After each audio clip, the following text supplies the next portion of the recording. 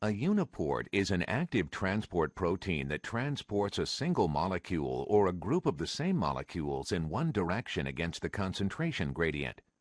These proteins are also ATPases, using ATP to drive the transport.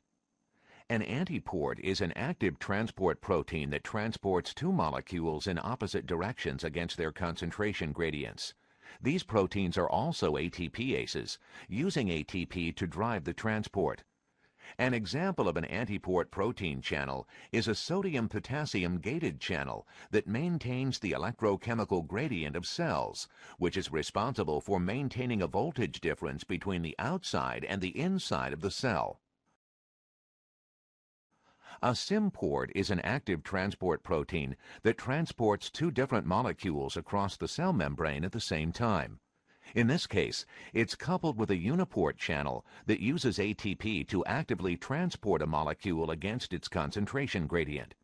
When those same molecules are in high concentration outside the cell, their diffusion back into the cell provides energy to transport a different molecule against its concentration gradient through the symport.